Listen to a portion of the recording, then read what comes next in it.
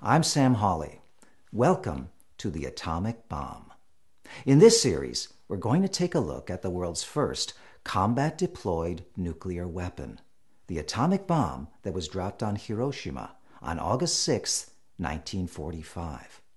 We'll examine how the uranium in the bomb was manufactured, how the bomb was put together, and how it worked. And we'll explore topics like, could the bomb have failed? Could it have been a dud? And what did the Japanese know? Did they suspect that something big was coming?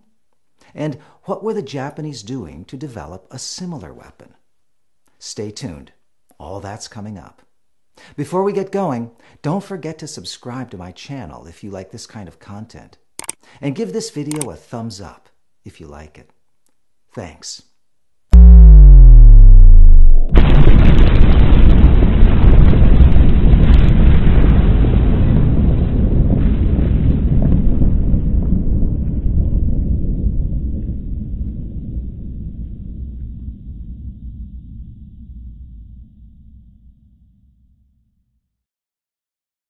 The U.S. atomic bomb program, the Manhattan Project, developed two types of atomic bombs during World War II, a gun-type bomb and an implosion-type bomb. The Hiroshima bomb, nicknamed Little Boy, was a gun-type bomb. It worked by firing one subcritical mass of uranium into another to form a supercritical mass and in turn an explosion. The Nagasaki bomb, nicknamed Fat Man, was an implosion-type bomb. It had a hollow sphere of plutonium at its center, surrounded by an outer layer of shaped charges. When these charges were set off, they exploded inward to compress the plutonium sphere to create a supercritical mass. The gun-type method was much simpler than the implosion method. That's why it was used for the first atomic bomb, because it was so simple, less chance of something going wrong. The downside was that it was extremely inefficient. Of the 141 pounds of uranium that went into the Hiroshima bomb, less than 2 pounds of it actually fissioned. The rest simply vaporized when the bomb blew apart. It was effectively wasted. The gun-type method was in fact so inefficient, so wasteful, that it would be discarded soon after the war.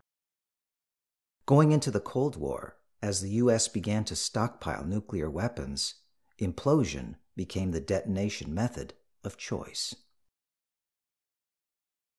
Okay, so let's take a look at the uranium in the Little Boy bomb. It came from the Belgian Congo.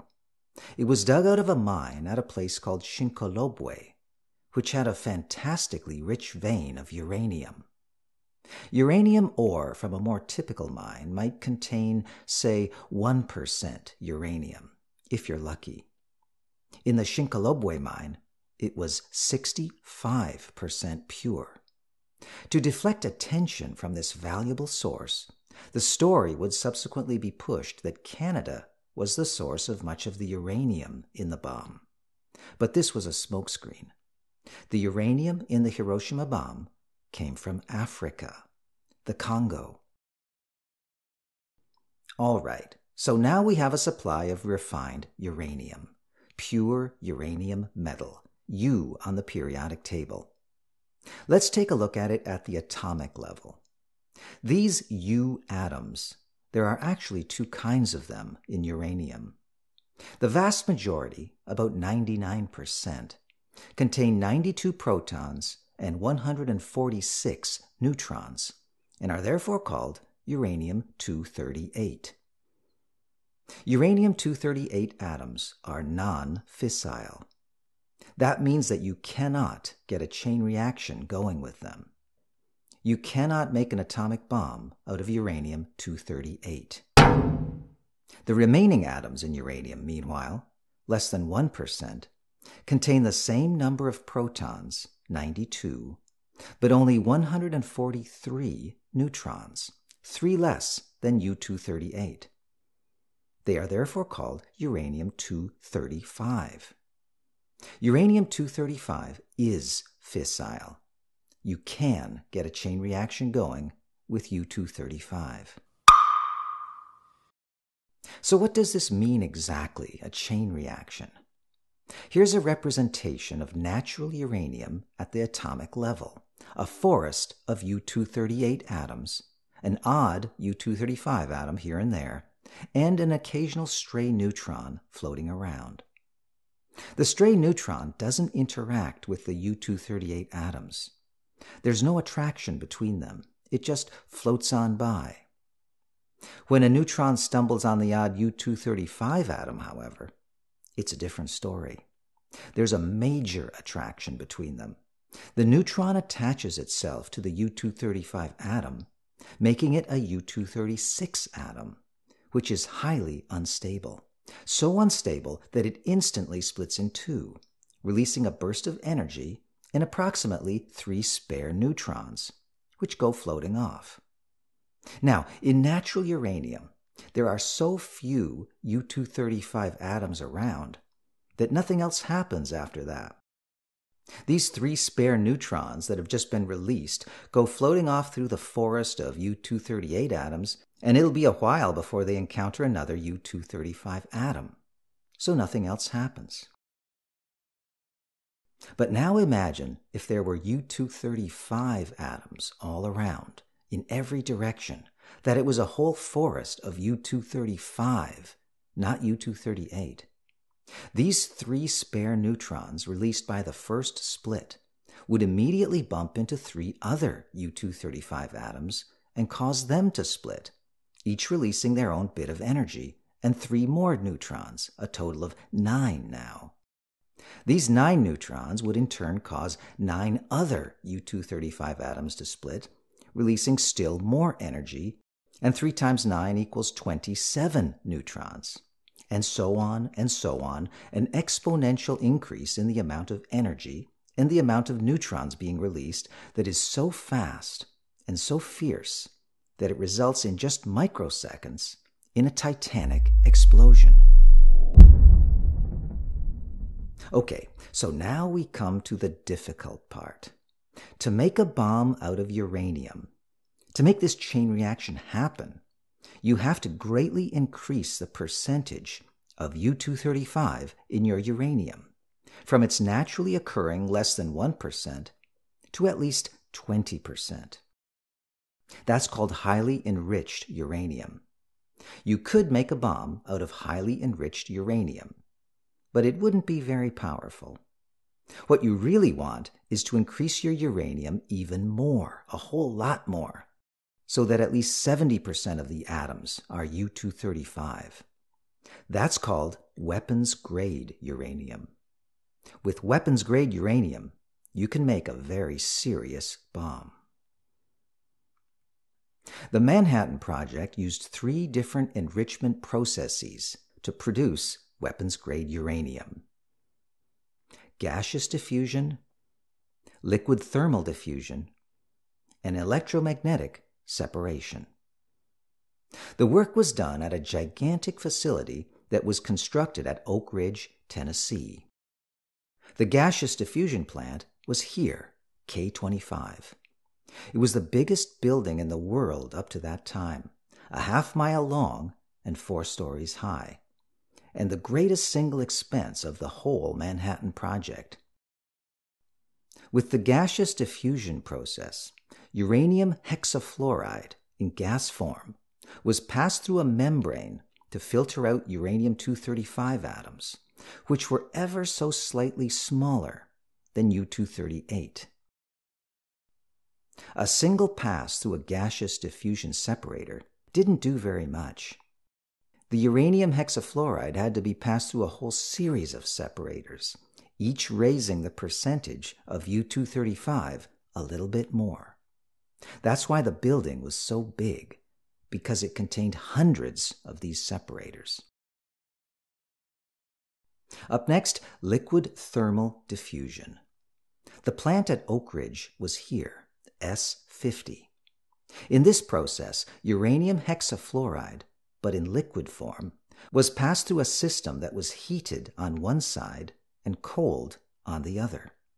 U-235 atoms being slightly lighter, were drawn toward the heated side more readily than U-238. So a concentration of U-235 would build up on that side and could then be drawn off when it reached the other end. Finally, electromagnetic separation. Here's the plant, Y12. In this process, uranium tetrachloride gas was ionized. In other words, it was given an electrical charge and then was passed through a magnetic field. This magnetic field would attract the ionized uranium atoms as they went past. And since uranium-235 atoms have a slightly lower mass, they would be attracted more. They would be drawn closer to it and would follow a different path as they passed through the separator. The gas collected at the other end would therefore have a higher concentration of U-235. None of these three processes were fully effective on their own. To achieve a weapons-grade level of enrichment, the uranium had to be processed multiple times, using 2 or more processes. A sample might start out at the electromagnetic separation plant, for example, where its level of enrichment might be raised to, say, 10 or 20%. Then it was passed on to the gaseous diffusion plant for further enrichment to weapons-grade level. The final degree of enrichment varied, since the uranium was processed in small batches. On average, though, it was about 80%. By the summer of 1945, the Oak Ridge complex had produced 141 pounds of weapons-grade uranium. It was cast into ring shapes like this, in 2 different sizes, 6 1/4 inches across and 4 inches across, a total of 15 rings altogether. Considering the amount of time and effort and expense that went into making this stuff, it was arguably the most valuable substance in human history. So what was it like? Well, it was a dull gray metal, similar to iron or lead, but much heavier, almost as heavy as gold. With oxidation, it developed a purplish patina. Okay, now, is it warm? If I was writing a novel or a movie script, I'd want it to be warm for dramatic effect. Because it's radioactive. In reality, though, uranium-235 is not very radioactive, and it isn't warm. It has a shorter half-life than uranium-238, but it still runs to something like 700 million years. That's such a slow rate of decay that the energy released is nowhere near enough to warm up the metal to where you could actually feel it. Now, the plutonium in the Nagasaki bomb, that's a different story. Plutonium has a half-life of only 2.4 years. It releases energy at a much faster rate, so fast that it generates perceptible warmth. But not uranium. Weapons-grade uranium is room temperature, nothing more. So, we've accumulated a supply of weapons-grade uranium, enough for a bomb. In the next episode, we're going to start putting this stuff together. We're going to assemble Little Boy, the Hiroshima atomic bomb. Stay tuned.